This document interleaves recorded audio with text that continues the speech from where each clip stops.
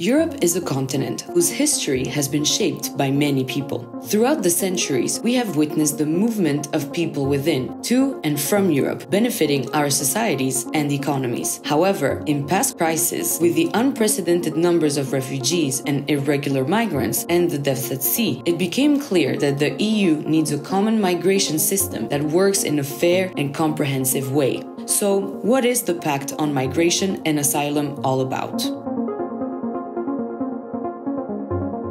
The Pact sets up a common system to manage migration in the EU. It promises a fairer and more efficient way of managing migration with more secure external borders, with the screening and border procedures and crisis protocols. All irregular migrants will be registered and subject to identification, security, and health checks. The border procedure will be mandatory for asylum applicants who are unlikely to need protection or present a security risk. Efficient returns of those who don't have the right to stay and helping them reintegrate into their home countries. Quick crisis protocols with operational support and funding in emergency situations. Fast and efficient procedures for asylum and return with the necessary individual safeguards. The rules will be stricter with abusive or subsequent applications, and return decisions for those without a right to stay will need to be issued immediately. Strong legal safeguards will apply with better support for vulnerable people like children.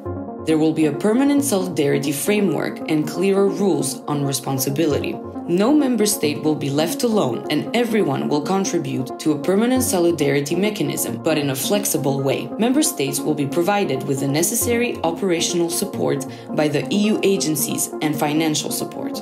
A new approach embedding migration in international partnerships in order to prevent irregular departures, fight migrant smuggling, reinforce cooperation on readmission, and promote legal pathways.